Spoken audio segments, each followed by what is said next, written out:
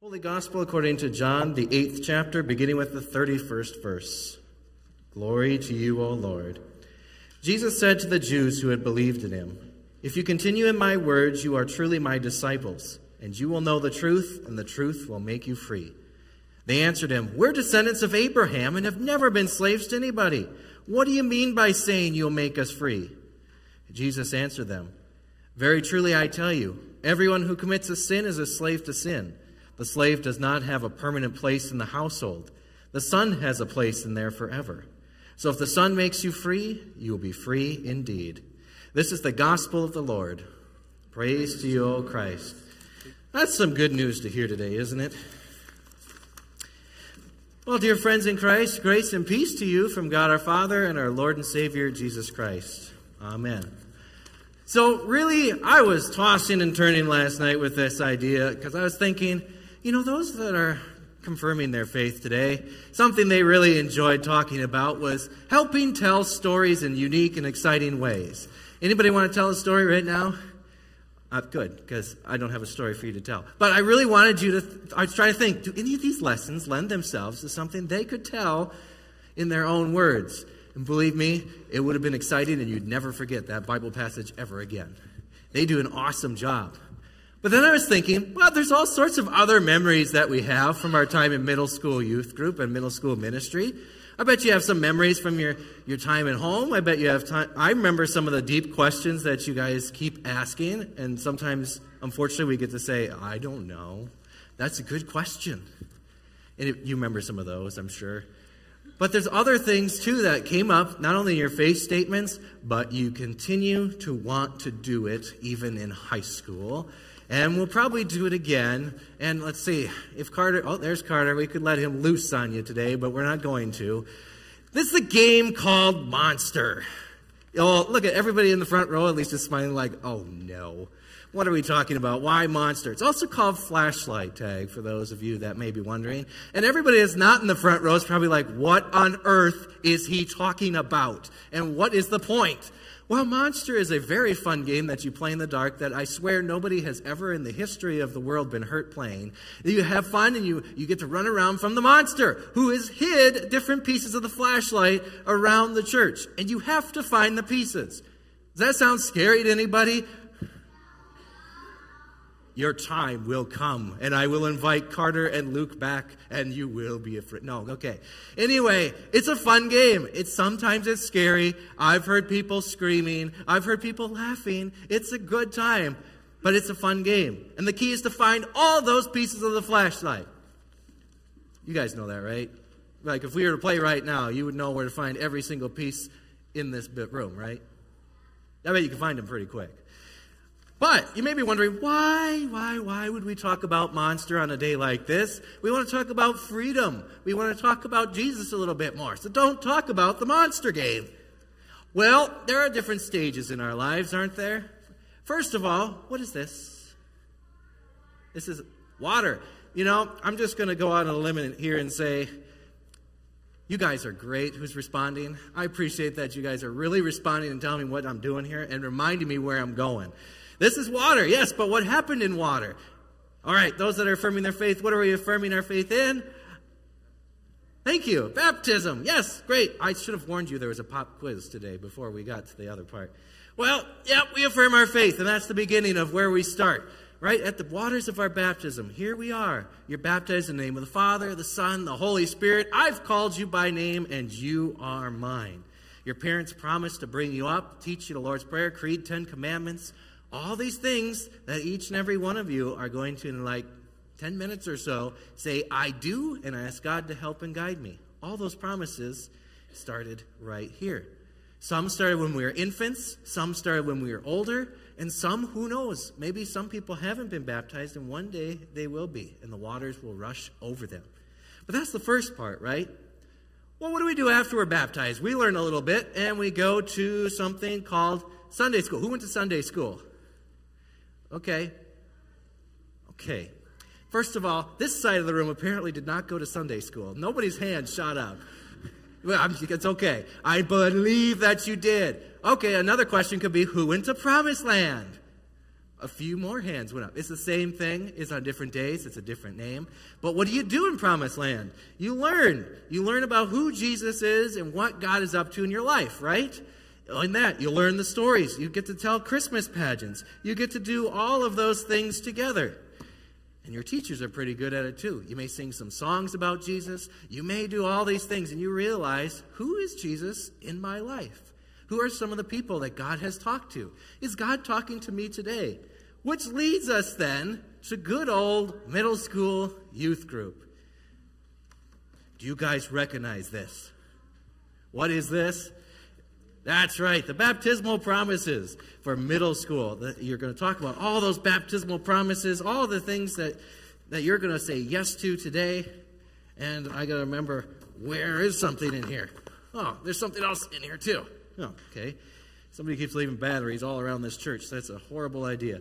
But in here, you hear more about who God is, what God's up to in your life. We dive a little bit deeper. We've answered all sorts of fun questions. We've told different stories. You've had different mentors. You've had each other. And you continue to grow and grow and grow. Does that sound familiar to those that have already had a confirmation? Do you remember confirmation? No, well, some of you haven't had confirmation, so I'm glad you don't remember confirmation yet, because we're not there. But you affirmed your faith. Some of you, I bet if I asked, did you have to memorize something, you'd say yes. Well, I'm not going to ask you to memorize today. But except for the words, I do, and I ask God to help and guide me. You got that one down, I know. But that's something that's going on. You go deeper and deeper and deeper. But then what do we have that goes around with us each and every moment? Well, we've been baptized. We've learned a little bit about Jesus. We've learned a little bit about confirmation. But we go into this place called the W-O-R-L-D, the world. Ah, there's the world. That looks pretty good. That's a good spot. And what happens in the world? We know a lot of things about Jesus as we go forward. We know who he is, what he's done. But what happens? Well, this particular group that's about to affirm their faith, they started coming into middle school ministry during COVID. Oh, boy, let's not talk about that again. Okay, I'm done talking about it. But that was a part of it. You've wrestled, everybody in this room has probably wrestled with, is God real? What is sin? Have I done enough? Is God absent in my life? Maybe we get angry at God. All we have to do is turn on the news and know the world is a messy, messy place, right? And we know that God is there, but sometimes it feels like God's not there. Where is God? But in the world around us, we hear these words. We sang them a little bit ago. We read them and heard them just a little bit ago about how God is a mighty fortress. And this is a mighty fortress that never fails. Or as Psalm 46 reminds us, God is our refuge and strength, a very present help in trouble. We will not fear, though the earth should change and the mountains shake and the mountains tremble and all these things going on, because God, the Lord of hosts, is with us. The God of Jacob is our refuge. God is with us. In each earth-shattering part of our life that doesn't just stop today. I guarantee you tomorrow there's going to be something. I guarantee not everybody was up and down for joy for over 2 hours yesterday, between the hours of like 2 and 5 that it was snowing. Okay, anybody besides the two of us? Sweet, 3 of us. 4? Hey, yes, awesome. But I guarantee not everybody was like, this is great. Some are like, oh no, winter's coming. But all these things are a part of our lives, and through it all, through the summer, through the winter, through the fall, through the spring, through each and everything, the wars, the famines, everything that comes our way, God is with us. God is our strength and ever-present help in trouble. And we are not alone. How do we know this? If I had a nickel for every time I read the name Ann in a faith statement, I know you guys know from Ann and from others in your life that is one way we know we are not alone. She taught you a lot. We've taught you a lot. Your parents have taught you a lot. The teachers have taught you a lot. People you may not even know out here have taught you a lot through who they are. And you continue to learn and grow and grow. And that's not only true for the front 2 rows, it's true for every single row and everybody out the door. We'll continue to grow and learn that as this world is troublesome and difficult and not always easy, God is with us. Martin Luther talks about faith. For by grace we have been saved through faith, and it is not our doing, it is a gift from God. Today, you're affirming your faith. We're all going to affirm our faith with you. I believe in God the Father Almighty, Lord Jesus Christ, the only Son of God, the Holy Spirit. You're going to affirm it, and it goes with you. It doesn't just stop there. You are affirming in a God who knows the plans that he has for you. Plans to prosper you and not harm you. Plans to give you a hope and a future. Then when we call upon him, we pray to him, God will listen. Proverbs, trust in the Lord with all your heart and do not rely on your own insight. It's the ways that in your ways acknowledge him, and he will make straight your path. Be strong and courageous. Do not fear or be in dread with them, for the Lord your God goes with you. He will not leave you or forsake you. And Philippians 4, I can do all things through him who strengthens me. We affirm that today. We affirm that each and every day, that God is indeed with us, a mighty fortress. God is faithful. God is faithful to us in the hard times. Jesus died and rose for us. We confess that. We trust in God. I believe in God. Those are things I've heard from a lot of people in this room. And I've heard it even from those that are about to affirm their faith today. You believed in all of that God is a mighty fortress. And though hordes of devils fill this land, all threatening to undo us, all those things are happening. Unmoved we will stand. They cannot overtake us. The devil and all his empty promises do not have the final word. In that mighty fortress, there is indeed a light.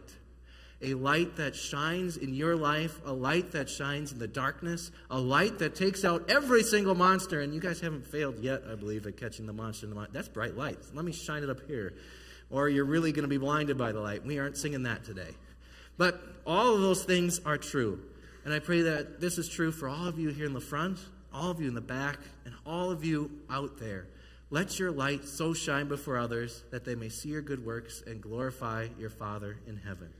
Let it shine, let it shine, let it shine in a world that sometimes will try to tell us something completely different. This message is counter. And we're going to sing a new song here in just a minute that talks about that. When our hearts say peace and the world says war, we're going to hold on to this mighty fortress, this amazing promise. And that is what we affirm our faith in today and always. We affirm it into the G, to the O, to the D. God. God who is with us. And as we always say on Wednesday nights, and it's true in each and every day, God is good all the time. Thanks be to God. Amen.